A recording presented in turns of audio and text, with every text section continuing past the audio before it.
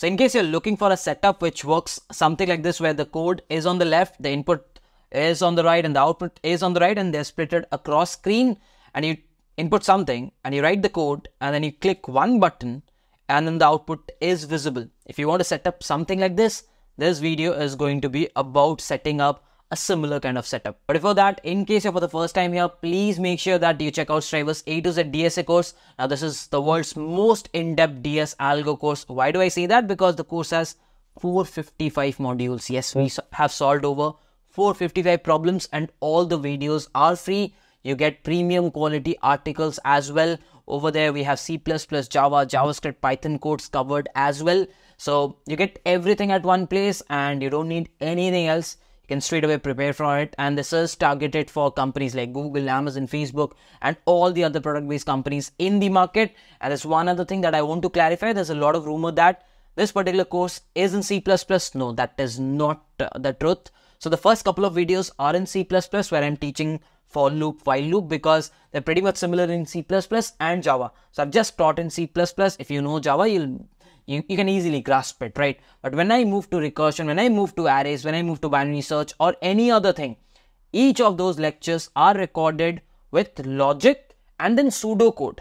I do not write code in any language. And after that, in the description, you'll find notes where you'll find C++, Java, JavaScript, Python codes in those notes. So this course is not language dependent. The first couple of videos might be, but the entire course is not. Only the basics like the for loop, while loop, printing stuff is in C++. After that, everything is pseudocode. Yes, pseudocode. I focus on the logic. So please remember this, and the link is in the description. Make sure you check it out. So let's get back to the VS Code and try to set it up. So first I will be setting it up for C++. After that, I'll be setting it up for Java and for any other language. If you see these two setups, you will be able to set it up. So the first thing that you'll do is you'll just open the VS Code editor, and right after that, you open a folder. So what I'll do is I'll go over here and I'll open C++. So I've opened C++. After that, I go to the extensions and I install C++ extension. So search and you'll find an extension from Microsoft. I've already installed it. So please make sure that you install it. Once you have installed it, go back to this folder and try to create a file. So maybe I'll just create demo.cpp. So that's your file. After that, create another file with input.txt. After that, create one more file with output.txt.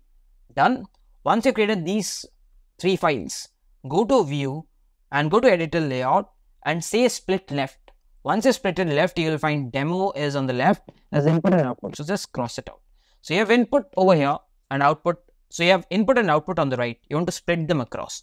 So go to view again, editor layout, and say split down.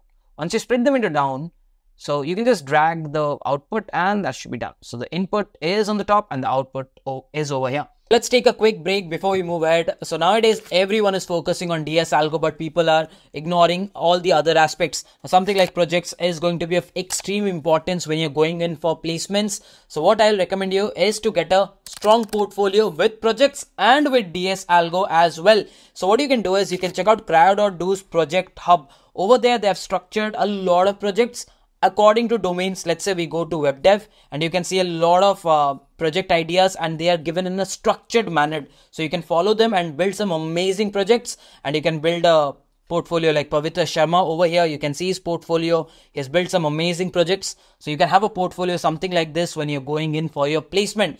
So let's talk about cryo.do as well. So cryo.do is world's first experiential learning and upskilling platform. Over here, you don't typically watch videos. You basically learn by doing. So they offer you programs where you'll be working like a software engineer does at Amazon, Netflix, Google, etc. You'll be building some amazing projects. You can see on the screen, and you'll be building under mentors who are working at Google, Amazon, Microsoft, Walmart, PayPal. So talking about placement stats, Cryo has already transformed 1,000+ careers. Cryo graduates from various backgrounds have already been placed in 750+ companies. So they offer you fellowship program in software development. What you can do is you can book a free trial session and test it out for yourself, and at the same time make sure that you bookmark the projects hub. I'll be leaving the link in the description, and you'll also find the free trial session link in the description. Make sure you check them out. Now I'll quickly try to run a code. So what I've done is I've copy pasted a demo code Now the next step is to run this. But before that, you have to go to terminal, configure tasks.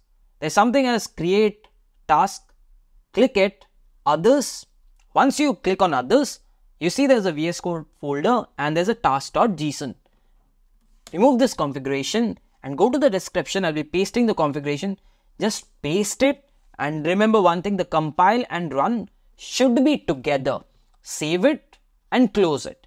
And right after that, I'll be pressing command plus shift plus B. But before that, let's give an input 13. Command shift and B, and you will see that there's an output.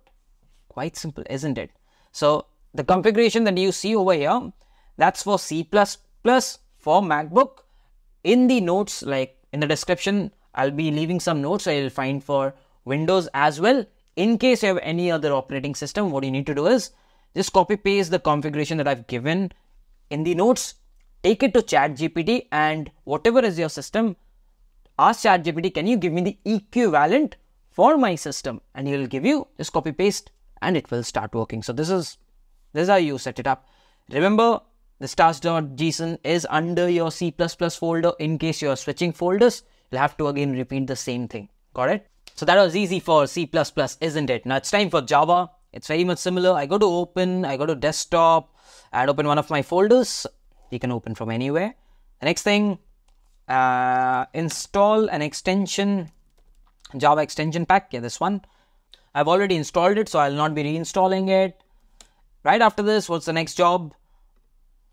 Just add a Java file. Probably I can give demo.java. After that, add an input.txt which takes your input. Add an output.txt which takes your output. Go to view, editor layout, split left. Once you've done this, this is how it looks like. Then go to view, editor layout, and then say split down. So once you do this, you can just drag it off and move this input. So you have your input and your output ready. Now let's quickly paste a demo Java code. So I've written a demo Java code. Now what is the next step? To run it, so I'll go to terminal, and there's something as configure task. Create task.json, others, and over here, you paste this configuration. I'll be leaving this configuration in the links. So this is what you'll paste, and this is basically the command which kind of takes the input. So the file names have to be input and output, and you can save it and close it. So once you click save, you can see that it is under a .vs code folder, and this is under the folder that I opened initially. So if you're changing folders, it will not run. You have to reconfigure the task. Got it? So what I'll do is I'll give an input over here. I'll try to run it, command shift plus B, and you can see that it is running. This is how easy it was to set it up. So yeah, this was it. Quite simple, isn't it? In case you're someone who uses Python or JavaScript, the blog links will be in the description. And in case you run into any of the errors, please do use ChatGPT. That will be helping you out. If you're still watching, please do consider giving us a like. And if you're new to our channel, do consider subscribing to us. And make sure you check out Strivers A to Z DSA course, because that can be a one-stop solution if you're preparing for placements. If you haven't followed me on Instagram, Twitter, and LinkedIn, all the profile links will be in the description. With this, I will be wrapping up this video. Let's finish out the video. Till then, bye-bye. Take care. Whenever your heart is broken, don't ever forget you're golden.